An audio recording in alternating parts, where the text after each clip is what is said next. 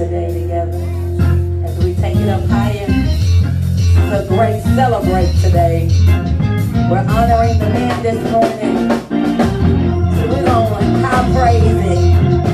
And some of us are blessed with some men that got some, they ain't got no six pack, as Pastor say. They got some leaders. And I love my leader pack, man. Hallelujah. Put your hands together like this.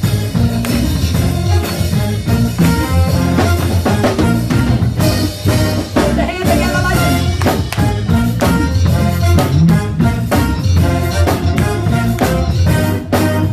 I came to live for love. No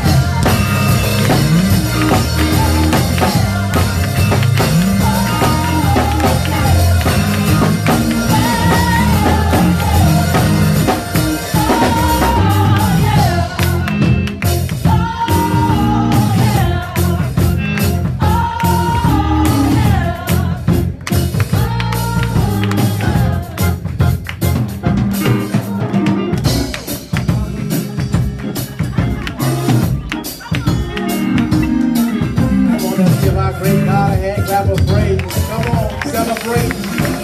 Celebrate our great God. Hallelujah. Now listen, grab your hands on your neighbor, leave no one untouched.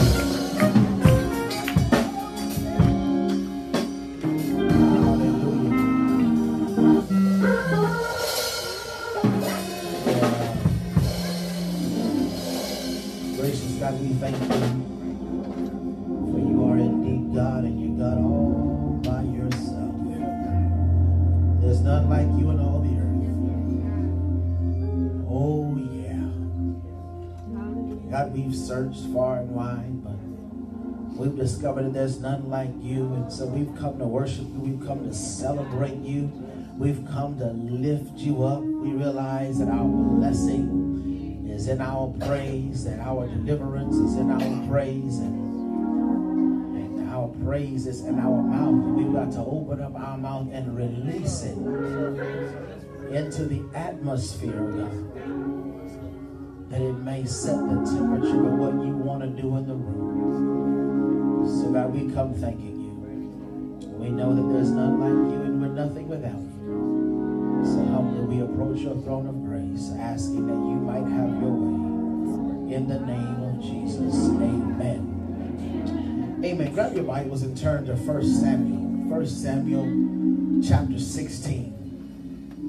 1 Samuel chapter 16. I want to take a moment to greet everybody and say welcome this morning to Faith Fellowship.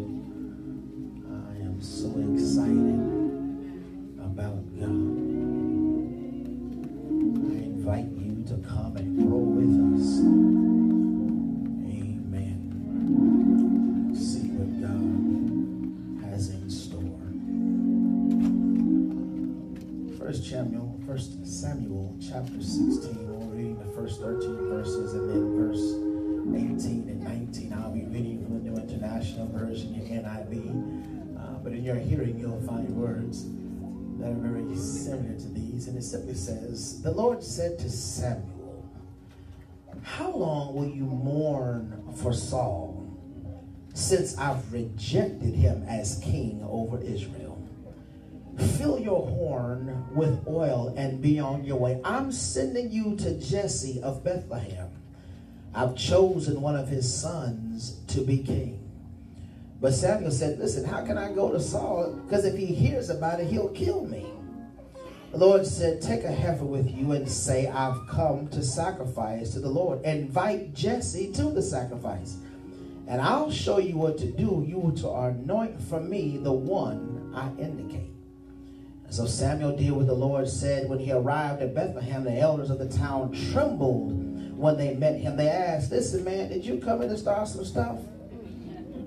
You come in peace? Samuel replied, listen, yes, I come in peace. He said, I've come to sacrifice to the Lord. So here's what you ought to do. Consecrate yourselves and come to the sacrifice with me. Then he consecrated Jesse and his sons and invited them to the sacrifice. When they arrived, Samuel saw Eliab and thought, man, look at this dude right here. Surely the Lord's anointed stands here before the Lord. This has got to be the one he's choosing. But the Lord said to Samuel, do not consider his appearance or his height. He says, for I have rejected him. The Lord does not look at the things that people look at. The Lord looks at the people look at the outward appearance, but the Lord looks at the heart. And then Jesse called Abinadab and said, surely this is my second oldest. He's a good-looking man. And he had to pass in front of Samuel. But Samuel said, the Lord has not chosen this one either. Then Jesse had Shammah pass by. But Samuel said, nor has the Lord chosen this one. Jesse had seven of his sons pass before Samuel. But Samuel said to him, the Lord has not chosen these. Well, he said, well, no, wait a minute. Now, I didn't give you the best of what I got. And so, but he asked Jesse, listen, man, he said, is this it? Are these all your sons? Right. He said, because I know I heard God say to me specifically that one of your sons, this ain't in a ad-libbing, Some of y'all reading, what version is that? I mean, I got to get that version. It said, listen, I heard God say to me that your son, one of your sons was supposed to be king. 7 of them have passed and none of them have been chosen. So again, he asked Jesse, he said, are these all the sons you have? He said, oh man, I got this young fella out there in the field. I mean, he watching the sheep while I brought my military sons in. I wanted you to see them. And he said, well, man, send for him. He said, in fact, nobody is going to even sit down until he arrives. So he sent for him and had him brought in. He was glowing with health, and he had a fine appearance and handsome features. Then the Lord said, listen, rise and anoint him. Why? This is the one. This is the one. So Samuel took the horn of oil and anointed him in the presence of his brothers, who were not chosen, by the way. And from that day on, the Spirit of the Lord came powerfully upon David. Samuel went back to his headquarters in Ramah. Verse 18 says, one of the servants answered, I've seen a son of Jesse of Bethlehem who knows how to play the lyre. He is a brave man and a warrior. He speaks well and is a fine looking man, and the Lord is with him. Not one sister said amen right there. Then Saul sent messengers to Jesse and said, send me your son David, who is with the sheep. For just a few moments, the process of kingship. The process of kingship. You may be seated.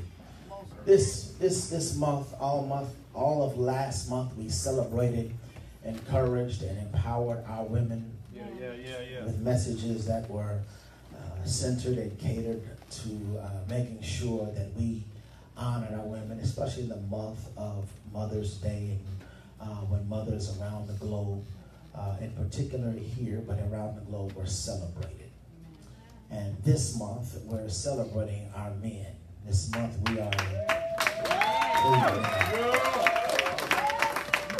I believe that every sermon, everybody will get something from every sermon, but we are going to lift up and encourage our men.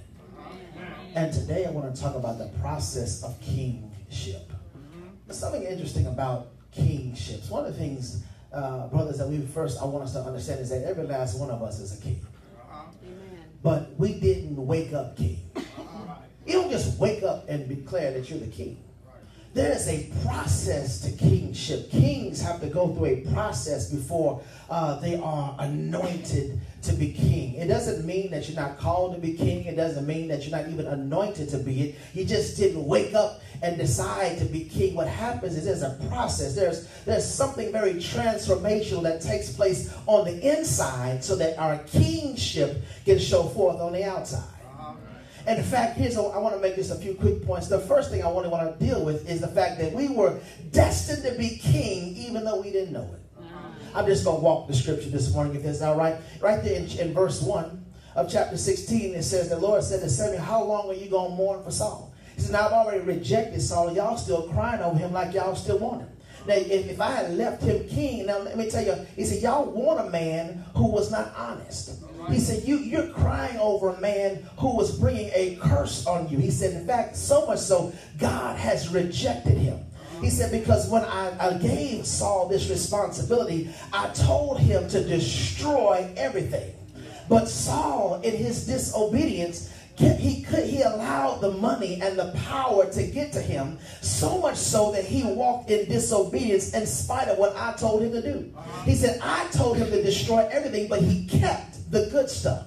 Yeah, and then when he saw a lame cow and a skinny cow and a sheep that wasn't as full of fur as the other sheep, or a camel that wasn't as strong as, he killed all of them. He killed all of the weak things, but the strong things he kept for himself. Now, when he was called on the carpet about it, he lied and said, well, I was going to keep it because I was going to sacrifice it for you, God. And that's when God came back, the Lord came back and said, well, listen, it would be better for you to be obedient than to sacrifice. It's better for you to do what I said do it my way, than you think that you have a better way to do it. He said, I told you, I gave you instructions on how to do it. And so because you are disobedient, Saul, I have rejected you. And so Samuel had to dismiss him from his responsibilities. But now here's the thing in chapter 16, because now in chapter 16, he's saying, I've got to go to Jesse. Well, Jesse is where Saul is. He says, now if Saul gets word that I'm coming to anoint his replacement, he's going to kill me. And so here's the Lord said, listen, I want you to still go. He said, but take a heifer with you. And this time, for real, I want you to take a heifer and let them know that you're taking this cow, this heifer, to be sacrificed. And in fact, do it so much so that you even invite Jesse and his sons to be a part of your ceremony. And so he was destined to be king. And now here's the problem is you can't tell that David was going to be destined to be king. Because you can't tell by how they treated David. Look at how they addressed David. We'll get to it, but David, they said, he's out there watching the sheep, depending on your version, tending the sheep. In other words, they didn't even give him the honor of being called a shepherd. Let me try it again. They just said, oh, that little fella out there, he's just watching the sheep. They did not even honor him, at least with the title of being a shepherd. You couldn't tell by how they treated him. In fact, when the other sons are going to be invited, they didn't invite David. Right. I mean, I'm sure David had to watch his brothers get dressed up. After all, they weren't military men, so they had rank. They came in dressed in their garb. They had their uniforms on. They were tall, handsome, strong men, and they came in, and so he had to watch them go while he had to stay and watch their sheep. Right. So he was destined to be king, but you couldn't tell by how they would treat him. But then watch this. There's another part of kingship. You got to be sure that you even want to be king. Come in, church. Because kingship is dangerous. Let me try it again. Because see, a lot of people want to be king, but kingship comes with some heavy responsibility. When you start talking about you're going to be the king, kingship can be dangerous. There's sometimes where being king will take you out. I'm right here. I'm still right here in the text because there is a sacrifice to be made. Here's what he said. He said, take a heifer with you because if the only way that you're going to make it is you got to come in peace. But the second thing you have to understand is everybody doesn't want to see you be king. You're getting ready to go into a place where sometimes you being king is a threat to another king. I wish I had somebody. But if we're honest with ourselves, there's enough room for you to be king and you to be queen and you to be queen and you to be king and you to be queen and you to be queen and you to be queen and you to be king. There's enough room for everybody to be kings and queens over the domain that God has assigned you. And I don't have to be big or small for you to be big. We can be big together, but there's some people in their minds, in order for them to be big, you got to be small. And so sometimes being king can be dangerous, and that's what he's trying to say. You're getting ready to go into hostile territory, so make sure this is what you really want. Make sure you really want to be king, because kingship comes with a certain level of responsibility. And then he says, listen, if you're going to be king, kings must know how to follow instructions before they start giving instructions. I'm in verse 3. I'm just walking the text. Because look at verse 3. It says, invite Jesse to the sacrifice, and I'll show you what to do. Watch this. You are to anoint for me the one I indicate. He's very specific about his instructions. He said, listen, you got to understand, you go, and you just go. I'm going to show you the one that I want you to anoint. Now, why is this significant? Because he's going into a place where the king has been rejected. They still want the rejected king. And so when Samuel is coming to tell them to go into to share with them that he's going to anoint another king, he's going into a place where they don't want to see him. And so the king's got to go into some unpopular places, deal with some unpopular people. Watch this. He's got to be a blessing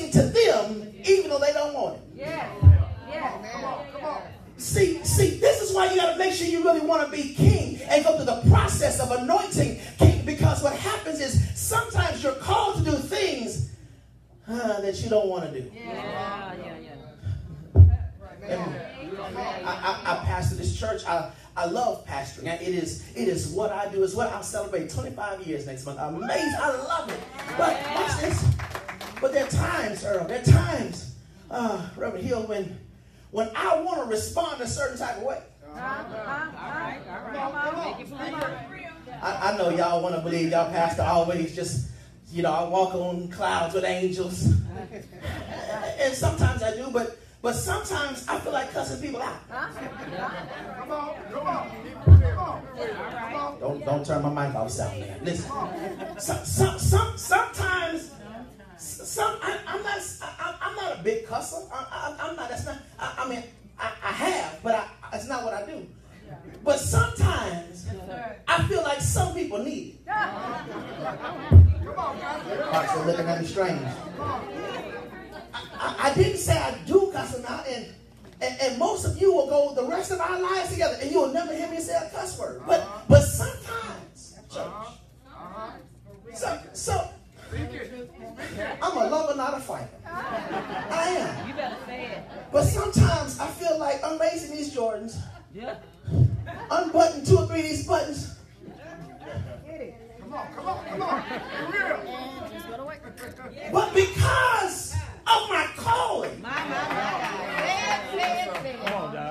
there are times when I have to deal and love people who ain't gonna love me back. I have to smile and pray for people who will never say a prayer for me. I have to deal, but why? Because it's my calling. Sometimes make sure you want to be king.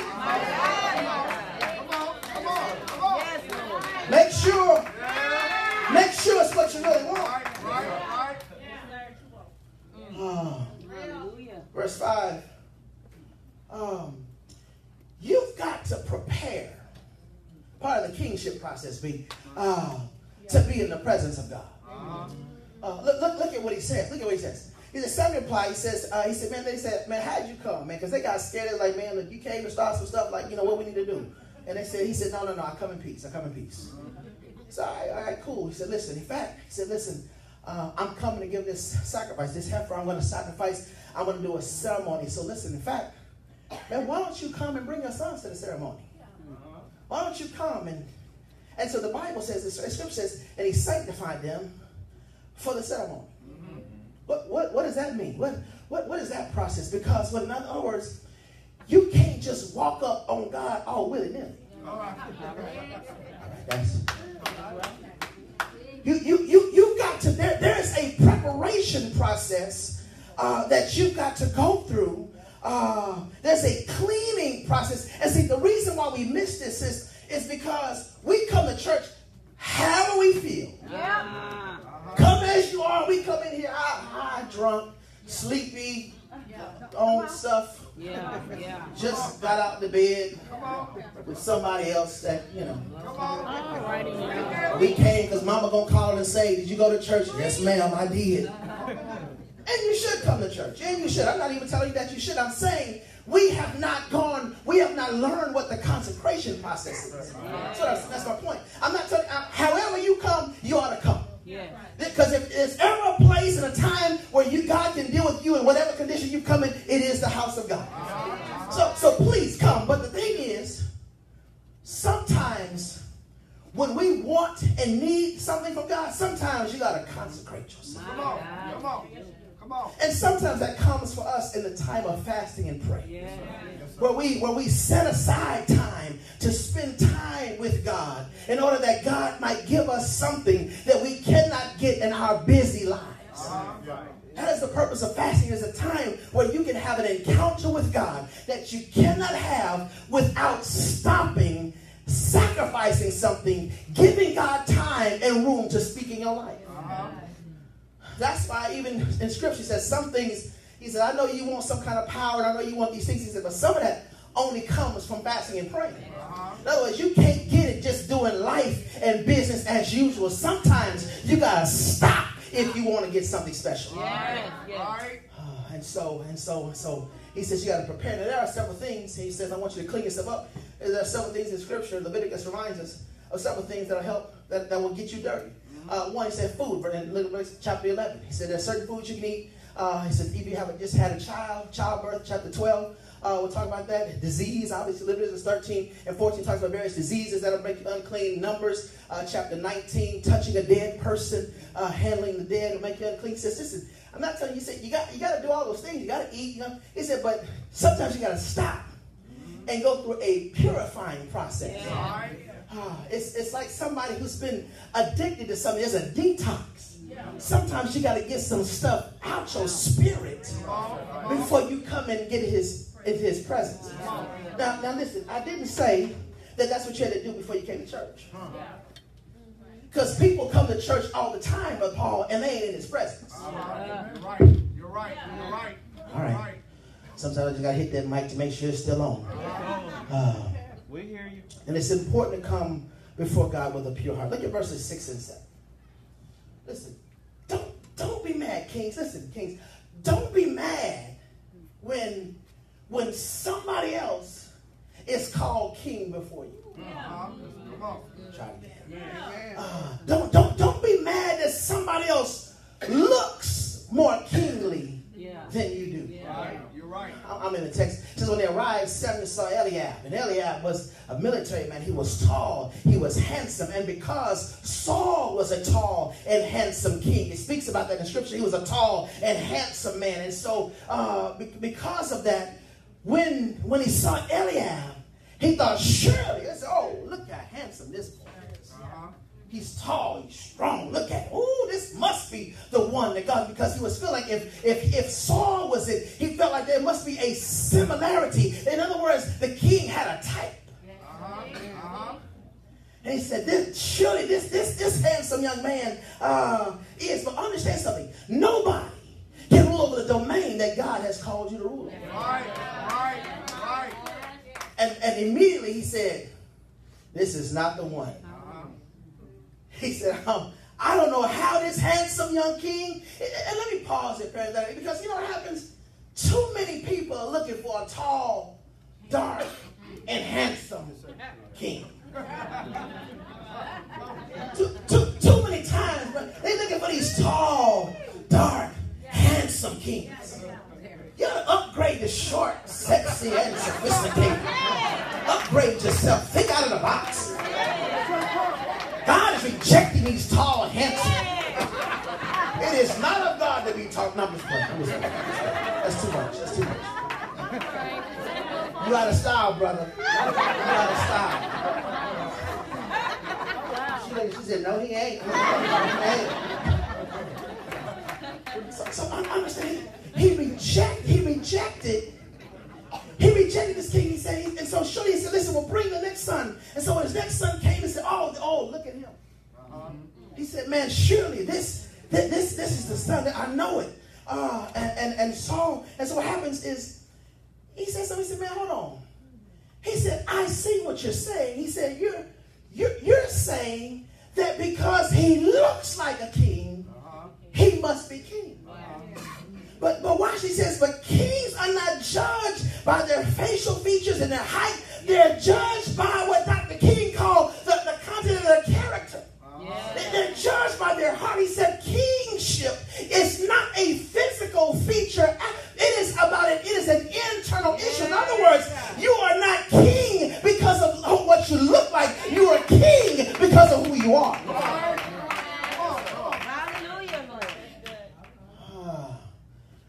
You're not king because you look like one. You're king because you're anointed to be king. It is not a physical feature. It is not. It is something that is internal. And let me tell you something. Last week when we talked about how we look like grasshoppers in their eyes. There is something about a brother who has low self-esteem.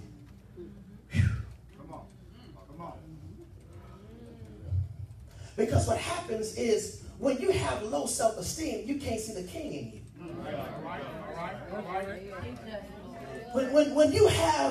When you don't see yourself as a king because you don't think you look like a king, there's something that drains and stresses your mental capacity to like what you see Wow. And I mean, like for many years, I would take my kids on historically black college tours. I'll probably do it in maybe 2-3 years. But I like to take them on historically black colleges, universities. Ain't nothing wrong with any other university. But you know why I take them to our schools? Because I want them to walk on the campus. And I want them to see the bald head guy. I want them to see the guy with a nice fade, tall, dark, handsome guy. I want them to see the young lady with the twist. I want them to see the young man with the mohawk. I want them to see this.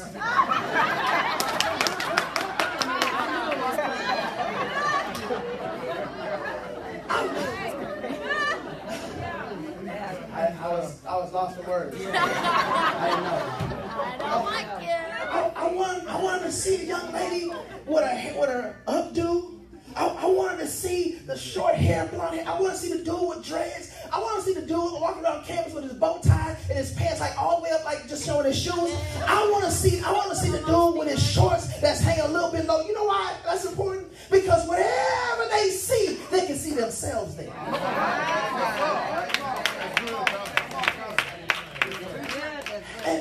And brothers, the reason why it is important that you like what you see when you look in the mirror, I ain't talking about, I feel like I need to lose 10 pounds. I'm not talking about that. I'm talking about your internal. I'm talking about your heart. I'm talking about that you love that guy with or without his weight.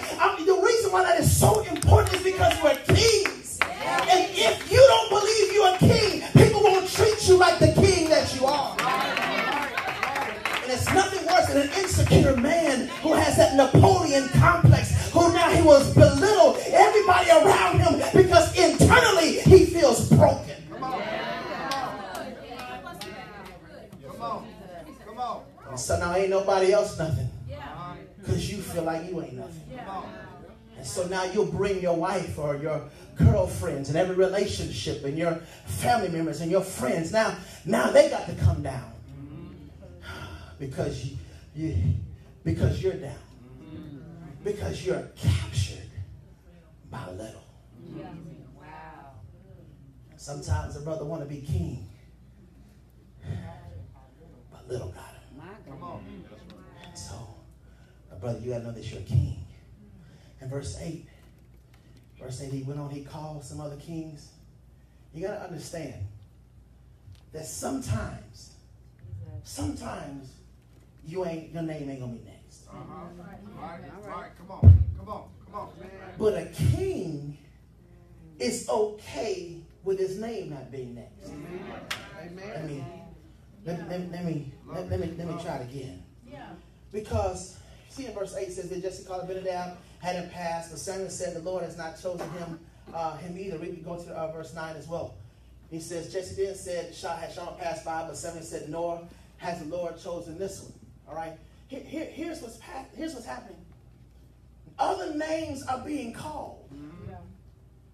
And it ain't yours. But a king knows, because I'm a king, my spot is secure. See, that's the difference between insecurity and security. Security says, it don't matter when you call my name. Right.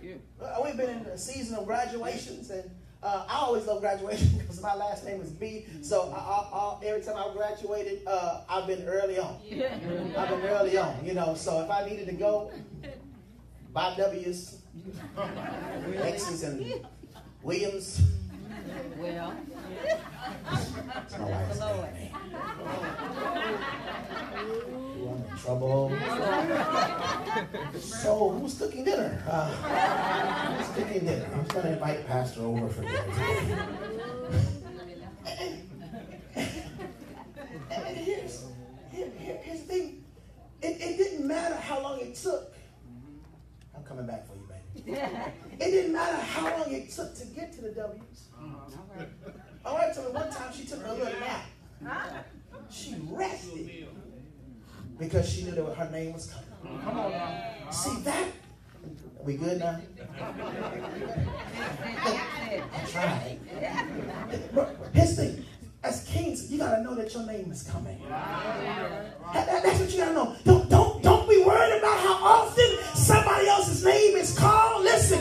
when it's your time and when it's your season for your name to be called, listen, it don't matter who else, anybody else is saying, you will hear your name. And that's what I love. There are hundreds, even thousands of people at some of these graduations, and everybody's talking, and everybody got other conversations going on. But when it comes to the person whose name it is to be announced, the person gets on and says, and next, Henry H. Batson III. And you can hear that name above every name, because when it's your time to be heard, you'll hear what you're supposed to hear. Look at verse 10 and 11. Listen. This is important. I'm almost through. Stay on assignment. And watch this. And watch God call you from among the sheep. All right. It's right there in the text. David was not sitting around waiting to be anointed. He didn't feel entitled to be king. He was out in the field grinding. He was out there handling his business. And in fact, while he was out there, a lion walked up on him. And he handled that lion like it wasn't nothing.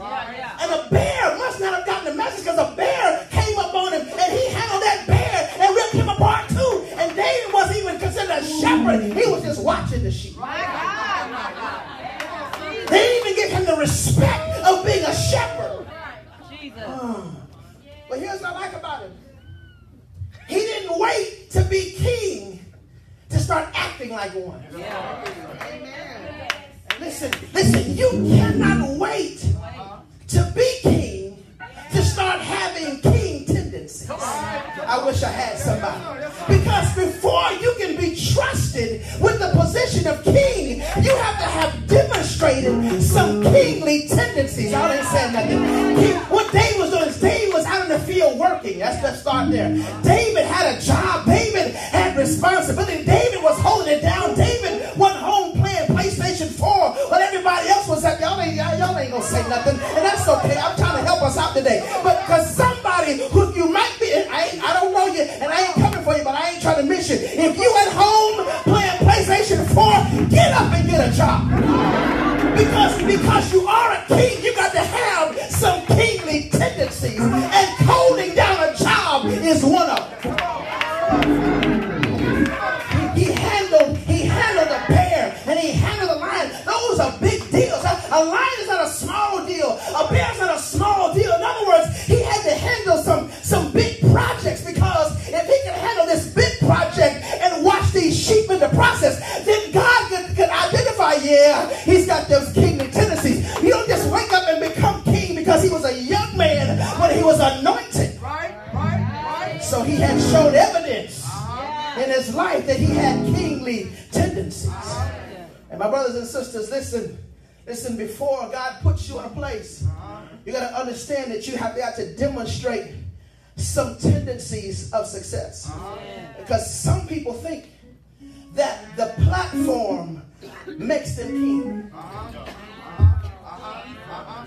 Some people think that the stage you're on makes you king. The stage you're on does not make you king. The platform that God puts you on, the throne that you serve, does not make you king.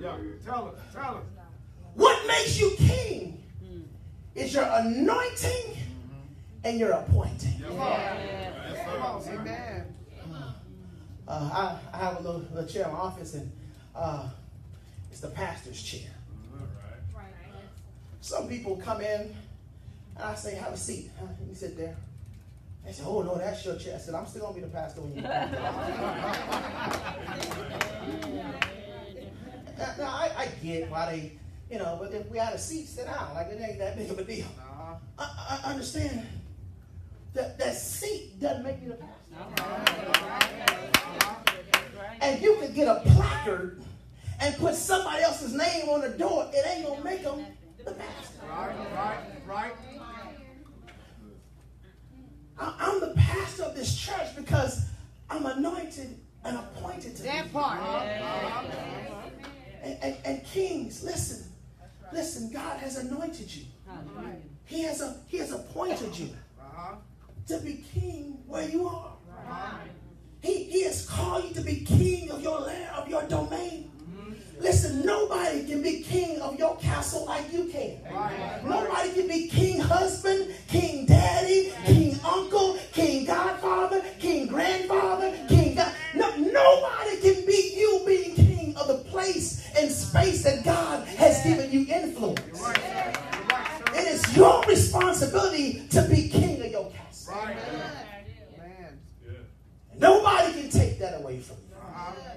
It is your responsibility alone. Look at verse 11 and 12.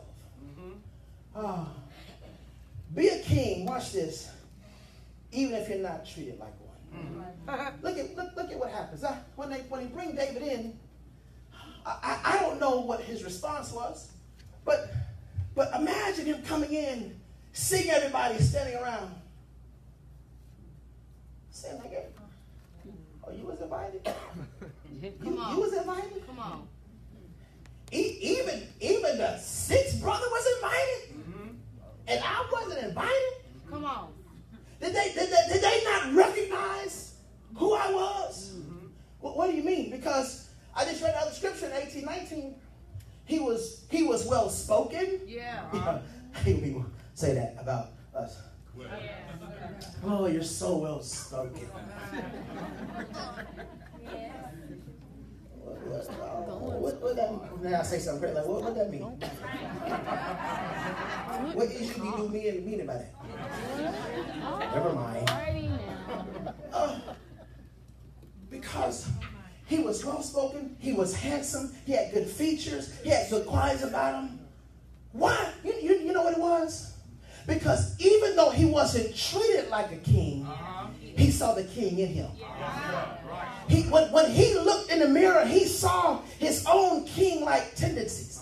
And let me tell you something. When you see your own king-like tendencies, you don't care who treats you like a king. You don't care who talks to you like a king. Because when you look in the mirror, you see that you're a king. And you know that it's just a matter of time before your king responsibilities fall on you. And I love how he did it. Because they were in the presence, but what they were going to do is they were going to have a banquet for the king. And so when he said that everybody's going to remain standing, he made them stand. Watch this. Smelling all the food. Right. Yeah. Yes. Right. They had to sit back and stand and wait on David to come from the field. They had to wait on him to stop watching sheep. They had to wait on him. And so when he came in, he was dirty and smelly and stinky, and he was smelling like sheep. And they had to wait and they had to stand while smelling mashed potatoes and yams and greens and some chicken. Some more chicken. Baked chicken. Fried chicken. Barbecue. Barbecue chicken. Chicken. Pork chicken. I don't know what that's. Turkey chicken. I eat turkey chicken. That's good for you. It's a better option.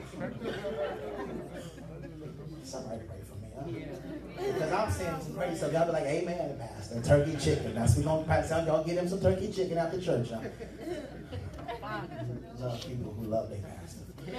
So here it is. He came. They had to wait and stand for him to come in.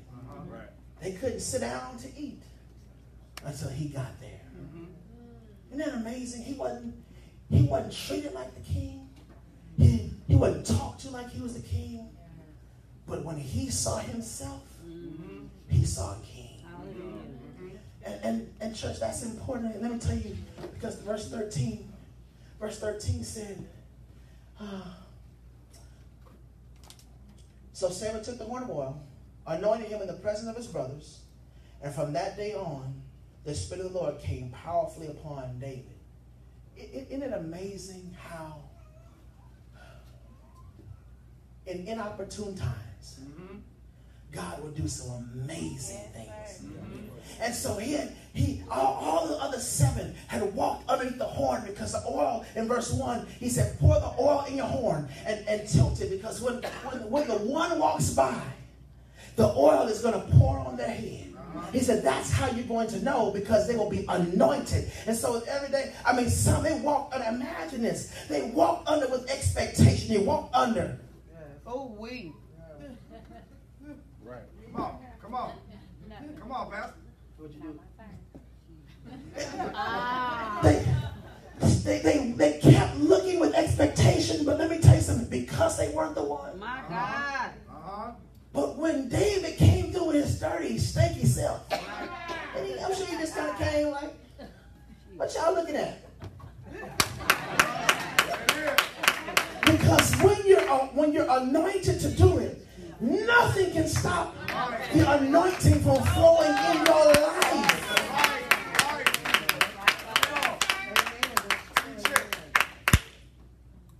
And here's what it says. The oil poured in front of his brothers. Yeah. Wow. That's significant because I'm through. But see, everybody's going to know that you're king. Yeah. Now here's the thing. You ain't have to fight to be king. You ain't have to fight for it. Because the anointing will flow in front of everybody, and everybody will know that you're the king. You don't have to fight for your right. All my life I had to fight. No. You don't have to fight to be king this time. This time the anointing will speak for you. This time the anointing will flow in such a way that it will blow even your mind. The anointing will flow. And you will know, and everyone will know that you are king. Ladies and gentlemen, if you're here today,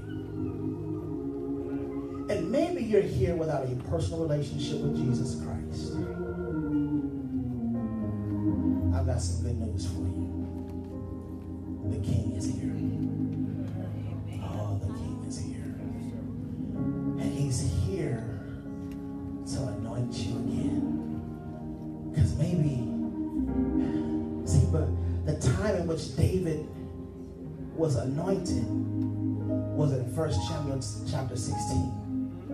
But you know what David did? David, after he was anointed, they had dinner. You know what David did? Went right back to the field.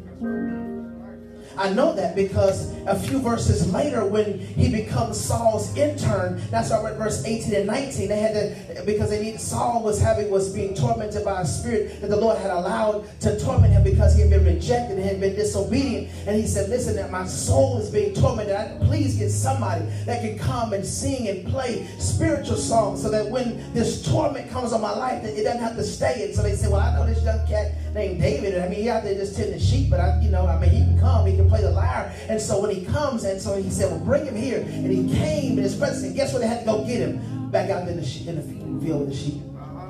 He had gone right back to what he knew. Understand something.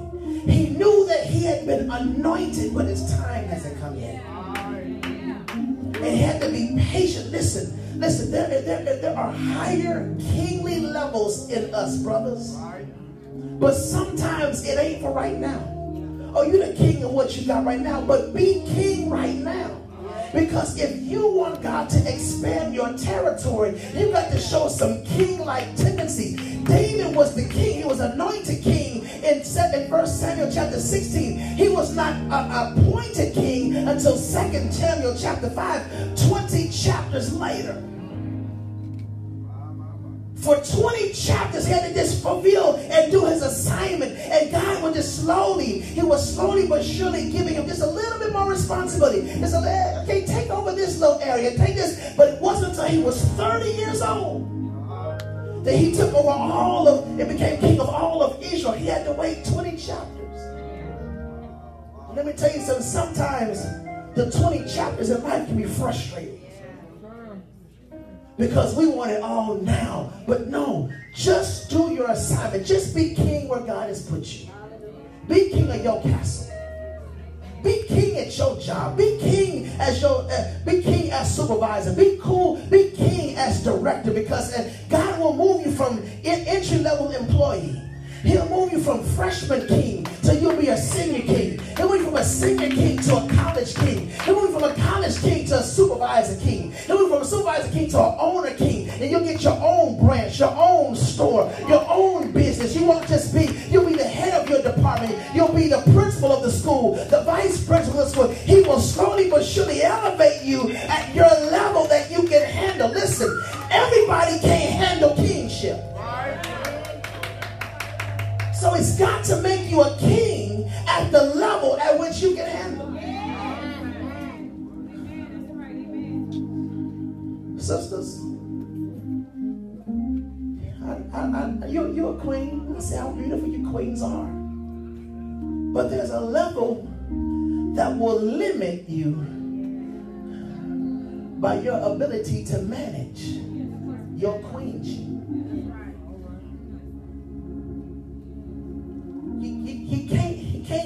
He can't put you in too high places when you will be ineffective. You're effective right here.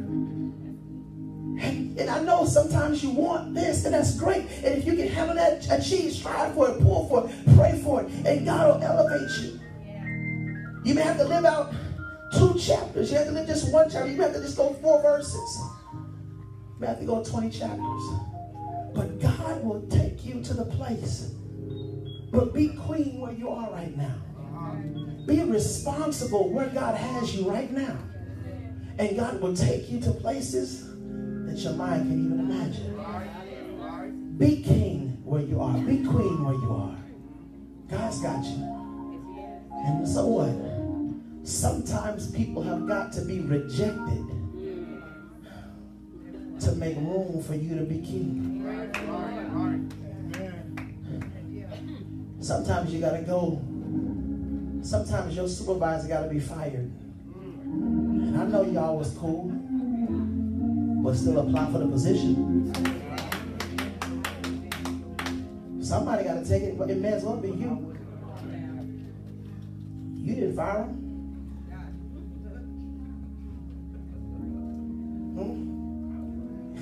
He said, you man got him fired. Oh, wow. Maybe so. And I'm not talking about scheming. I'm saying maybe some people you know on your job who work above you don't need those positions.